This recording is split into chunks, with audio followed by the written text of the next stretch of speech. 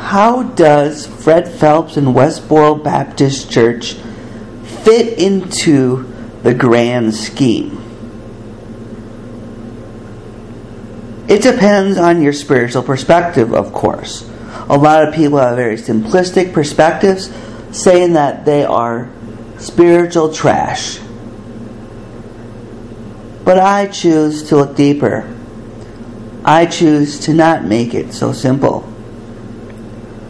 One possible perspective is that of people like Wayne Dyer and Carolyn Myss.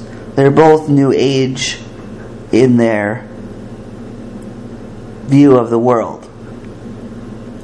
Both of them, although they may put it a little bit differently, essentially believe that everyone here has a purpose. Everyone here came here intentionally. And even evil people have a divine purpose. They say evil people are here to help the good people become stronger. For example, if somebody's a bully, they are doing that to give you courage to resist, an inner strength. Like the saying goes, that which does not kill me only makes me stronger. They believe that to the fullest logic, everything that happens to you that's bad is really good. So in their view, nothing is bad. Even people like Fred Phelps and Westboro Baptist Church, to them, are not bad at all. They would probably say, they are here to teach us love.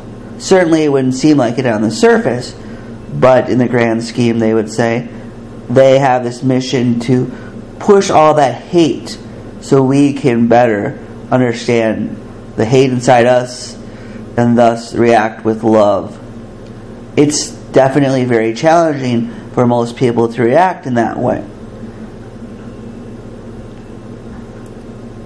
I believe one concept in Buddhism is very interesting when applied to Westboro Baptist Church. The concept of emptiness is a key Buddhist concept. I never understood this concept until I read the book Hardcore Zen. The book explained emptiness as simply seeing something as it is without putting your personal subjective view into it. And that's similar to that book I read on projections, where people view others and also things the way they want them to be viewed rather than the way they actually are. And this can be for better or for worse.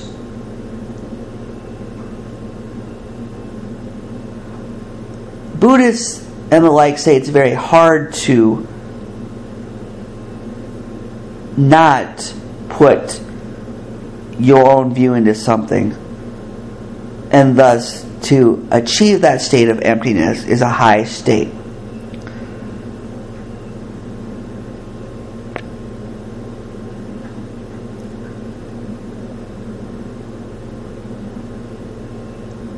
Pretty much everybody wants the world to be something.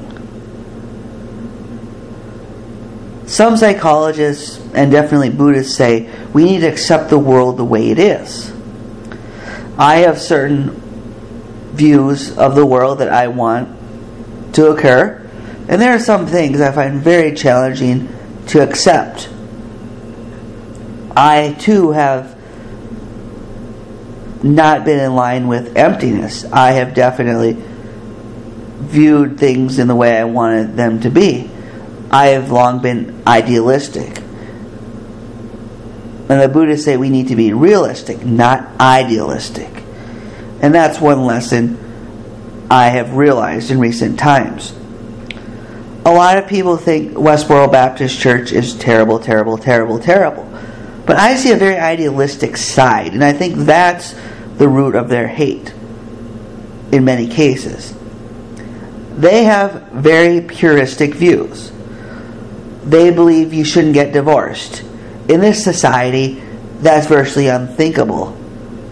Divorce happens all the time. Now, it's not ideal, but it happens. They say divorce plus remarriage equals adultery. That is a very hard standard to live up to. Very few are going to do that. They also say we shouldn't get money involved in religion. Another great idea, but it's very hard to live up to in the real world. Most central to their approach is how they see the world in such black and white. Dan Barker put it as fundamentalists only see hot or cold. And these are the strongest fundamentalists around. They are those who see it the most. I forget what website which said it, but one website said they are the fundamentalists of the fundamentalists, which in some ways is definitely true. They don't like how the world doesn't obsess with homosexuality the way they do. I also forget the website. I saw it somewhere, but a person put it. Fred Phelps says anyone is a gay enabler who does not rip off heads of gays. Now, he's not doing that. But I think that website had a great point. Unfortunately, I can't give you the address. I don't recall that.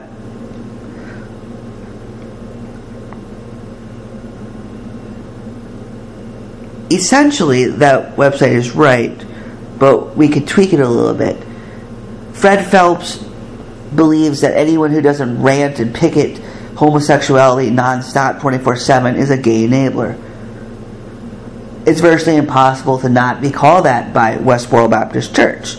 It is because they are so obsessed with it, they can't accept that the world doesn't reject it to the same obsessive level that they do, thus they have to fill it.